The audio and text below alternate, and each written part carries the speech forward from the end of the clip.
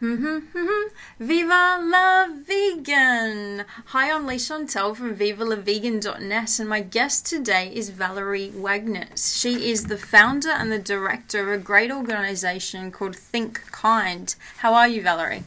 Good, thanks for having me. Yeah, no problem. So, ThinkKind, great little organisation you've got here in Australia, and it's volunteer-based. It's Humane education organisation. Do you want to tell us a bit about it? My background's actually in resource development, and while I was doing that, I realised that there was a huge gap in the resources I suppose teachers were using to deliver. Actually, I should start again. In New South Wales, a lot of teachers have been using a unit called Paddock to Plate, and it teaches kindergarten students to year one students about food production, so the meat industry, dairy and egg production industry. And I was actually working on developing resources for that unit for a small company, and realised that virtually all teachers were using resources developed by these industries. So, for example, Dairy Australia was supplying schools with educational resources about dairy production, which of course it becomes very problematic when you mix education with, I suppose, another agenda, especially in a way advertising. And of course it did lack accuracy and balance, and having volunteered with a few animal protection groups at the time, I realised how important it was to actually, especially in the context of education, provide a more accurate and balanced resource, at least, that teachers could refer to. Yeah. And so you work with, this is your baby that you've created, you're the founder. How many other people work with you? At the moment, we have about 9 teachers working across Australia, so in different states. They're responsible for developing the resources, and then we have the teachers in the other states who review them to make sure they're applicable to their states. Now schools are following the Australian curriculum, so it makes our job a lot easier, because before we were linking all of our resources to individual state standards. So now we have a lot of help. We're, as you mentioned, we are all volunteers, so we work mainly in the late evenings and the weekends to publish these and provide them for free online. And our members, we have about just over 300 members at the moment, who all do like to have a say in what resources we do put up and focus on and things like that. We have about nine teachers working at the moment. And when you say 9 teachers, are they teachers that actually teach in school, and they're teaching what you've sort of created, the resources? Well, actually, I'm not sure. I would hope to think that they would be using the resources in class. They're very passionate teachers. They're very passionate about the cause. So I would think so that the majority of them are teaching in secondary and primary schools. Our education officer at the moment is based in New South Wales, and our head content reviewer is based in Queensland. We do have a lot of people involved. We do want to make sure that we do produce resources that are very accurate and of high quality, and that meet the current outcomes of the national curriculum. So we do need that expertise on board. That's really good news that you're just having one sort of umbrella, like the one curriculum, instead of all the different states and territories. That would make it a bit easier. It makes it a lot easier, and actually with the new curriculum that was finalised last year, there is a lot of opportunity for humane education now. So it is actually very easy to produce these resources and have them meet that criteria. For example, the curriculum has a big focus on ethical understanding and critical and creative thinking, and there aren't very many resources that directly address those key capabilities that are required throughout a student's entire schooling.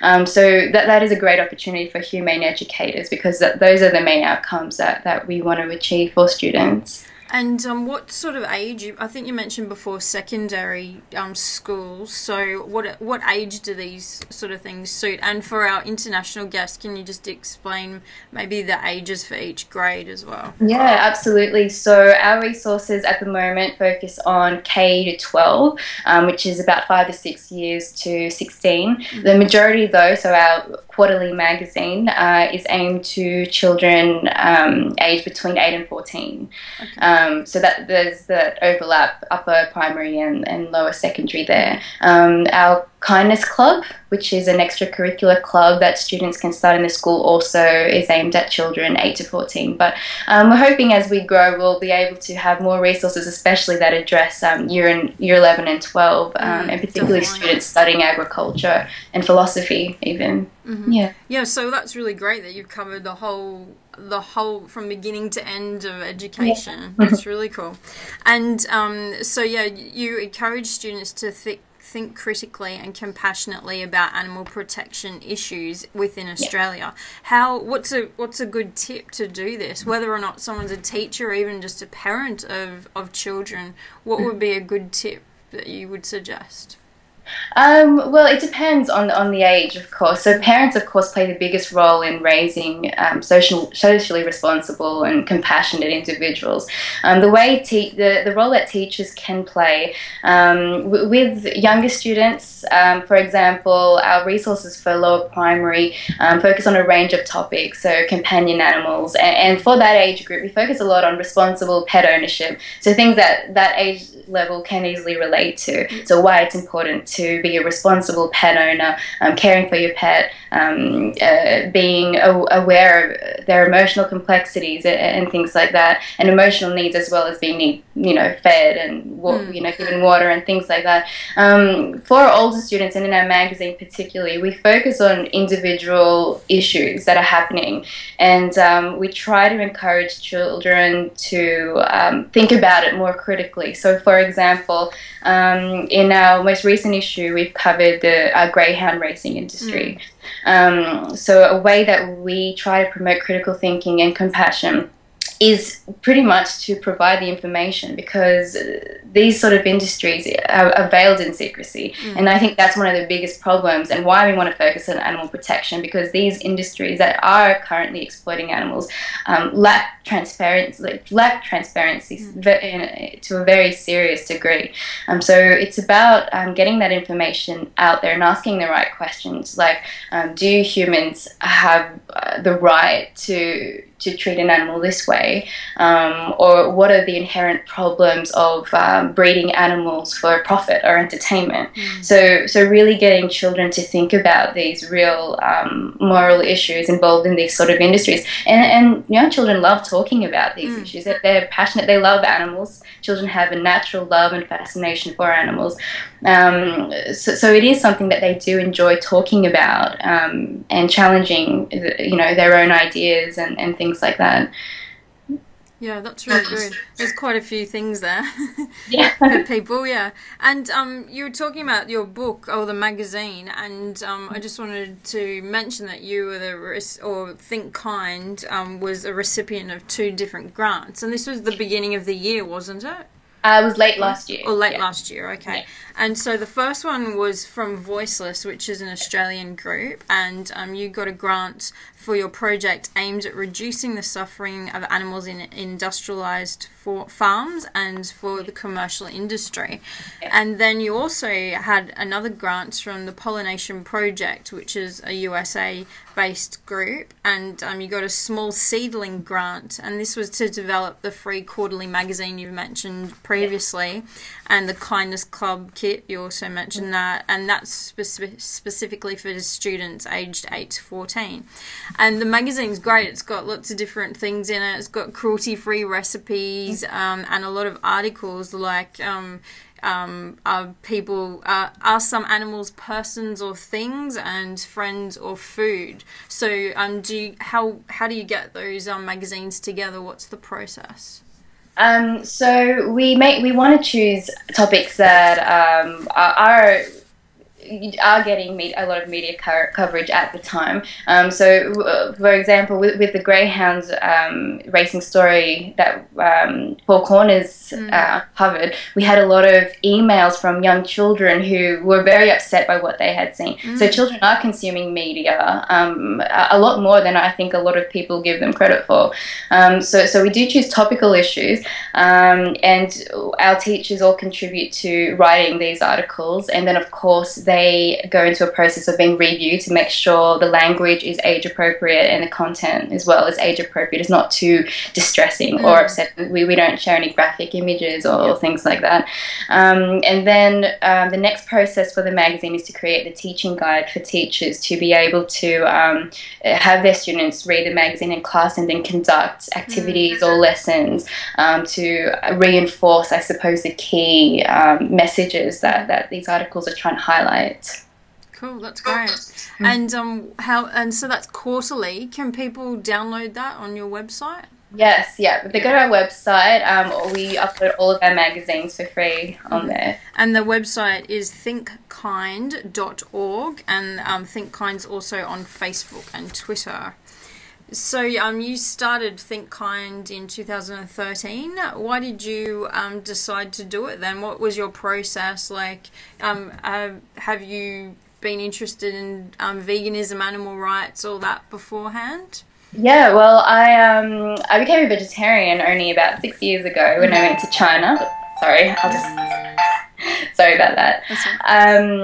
Yeah, so I had actually developed a strong interest in animal protection and veganism. And then when I got into educational resource development and did see that gap, I realized how important it was to fill that, and I did have contacts with a lot of teachers with the job I was doing, and so it was tough to get it all started. Because it isn't humane education, even though I think the Humane Research Council, they conducted a survey and found that 86% of Australians thought that it was important to implement humane education in secondary schools and primary schools. So the reality, it doesn't reflect that demand or that interest, really. So there was definitely a need for that in Australia, and especially resources that teachers were happy to use. And that was something I had experience in. I knew what teachers wanted, which was something that they could trust that would meet the requirements of the curriculum, and at the same time promote these humane education values too. So your background in educational publishing communications, did you see that people were receptive to this? Were people saying like, oh, this is great that you did that? You said it was a bit hard in the beginning. Was it like, why are you doing this? Or was it like, oh, great, I'm glad someone has? Yeah, well, of course, with people already in the animal protection movement, it was super easy because it is something that people do believe in. With non-vegans, for example, there's a tendency to view it as pure pushing an agenda for them, which actually goes against the principles of humane education. So, look, our focus is definitely on animal protection, but we do need to always provide a rationale because people ask us, why focus on this issue and not human rights or environmental sustainability, which there are groups who are already doing that in Australia. So it is tricky in that sense. People do get defensive, especially when you talk about eating habits, as probably a lot of your readers and visitors would understand. So it's about overcoming that and really, I suppose, selling the core reason why we're doing that, and those are the values of promoting respect and compassion for all living things, but by recognizing that everything is interconnected, humans, other animals, and the environment, and how our daily choices and actions have impact those things, and that we do have the power to decide if they're going to be positive impacts or negative, and really that's the primary focus of what we do.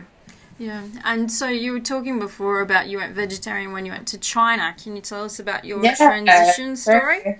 interesting story. Well, I was actually a meat eater. I had never really thought about animal protection at all at that time, and I confronted the dog meat market there in northern China, and I was totally shocked by it. So I have a dog at home, and I found myself being really upset by it. And then when I went home, I really had to question why I had that reaction, eating pigs, chickens, and cows. After I thought about it for a little while, I realized that there was no way of justifying that, and it was completely hypocritical. And if I wasn't willing to, I suppose, eat some animals, why should I be eating others? Yeah. So it was really just a rational decision I had come to, and that, of course, led to me becoming a very passionate activist. Yeah. Just because talking to lots of people and trying to justify my eating habits afterwards, because I don't know many vegans or vegetarians in my personal life. It shouldn't be very difficult to justify that. And so I think that's the main challenge that I'm trying to overcome through education, and hopefully give that opportunity to a new generation to be able to question things like that, and especially industries that are so powerful and that rarely get it. Now there has been a lot more media coverage on these practices. So in meat production, in breeding facilities for companion animals, we are getting a lot more coverage. But I think we do need to get to education to really make that long-term sustainable difference. Definitely, and that brings me to another question I was going to ask you. Which I find hard in a lot of ways, you educate the kids, you inspire the kids, you get the kids to go, wow, I want to do this, I want to be vegan, I want to be vegetarian, I want to save all the animals. How then do you or myself or all of us make that, or encourage the parents to also go along with the kids? Because I find a lot of blocks from parents. Yeah, absolutely.